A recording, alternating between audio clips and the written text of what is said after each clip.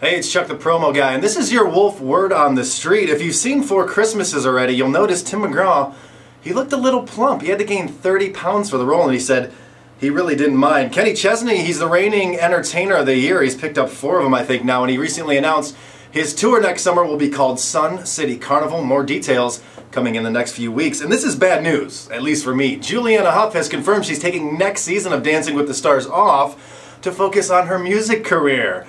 Boo! And finally, for the gamers, if you got Rock Band, good news. Xbox Live, it's downloadable December 16th.